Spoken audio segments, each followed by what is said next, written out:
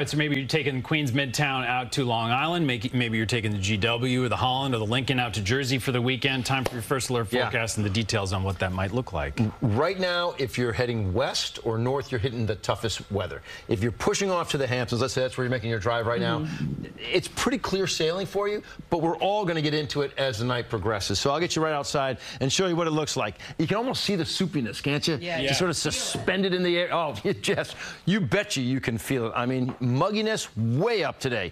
84 degrees as of right now. That steam heat is in place. Now, when you look at the almanac, 92 degrees today.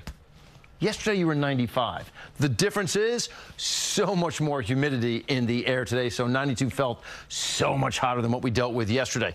Breakaway storms are making their way through the area as we speak. Stronger, more severe storms are currently located in our western burbs, some of our northern burbs as well, but we all have a chance. I think they're going to weaken as they push closer and closer to the ocean, but they don't go away entirely. We've been feeling like 100 degrees or more for plenty of us in the tri-state area today, and we just don't see much relief out there until you get to Monday.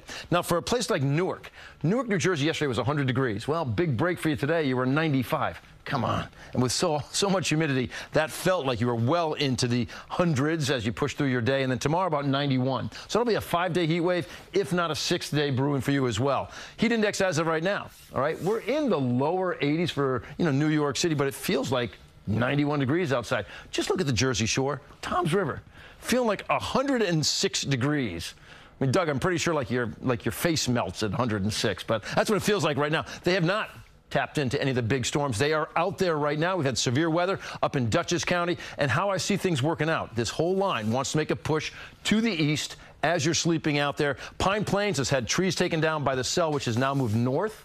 It's up into like the Berkshires, and it's really faded away a lot. That's a good sign because a lot of this activity, as it moves from west to east, should get weaker. But there's just so much instability. Until this front passes through the area, we're on the fence for getting the storms, catching a break. Getting the storms, catching a break. That's what you're going to deal with for your Saturday and your Sunday as well. So this is overdoing it a bit. This is showing the position and the strength of the storms right now at 5:30. It's not what's depicted out there, but the positioning isn't bad. It's just a little overdone. Just keep that in mind so that when I show this pushing off to the east and weakening some, I feel confident of that. It may even weaken more than what you're seeing here, but you will still get those bouts of occasional heavy rain and downpours that push through the area, and the chance that they could come with some strong winds to take a tree or a tree limb down and possibly affect your power outage as well. There's the picture in the morning. Not a bad start to Saturday morning. Problem is, as Saturday progresses, I think it's going downhill. Now, by 2:30, it's only spotty activity out there. It's a little bit later in the day tomorrow. They start to erupt with some big storms. That's 7:30, and it will be the same sort of thing for your day on Sunday. How much rain by the time you get to Sunday at 3:30? Well, I'm going to make my way over to the desk, guys. We can talk about this, but a good chunk of the area sees 1 to 2 inches of rain. Let's show you the 7-day forecast and how that is going to come together. All right, in the tropics, we do have a storm making its push through, say, Cuba, and it does look to go into the Gulf, make a turn to the north and east, but I'm going to watch all of that very carefully for you. It is currently referred to as, potential tropical cyclone number 4. It does not have a name yet. If it gets a name, it's going to be Debbie. I think that will probably take place sometime maybe tomorrow afternoon. Okay. I mean, it's strengthening.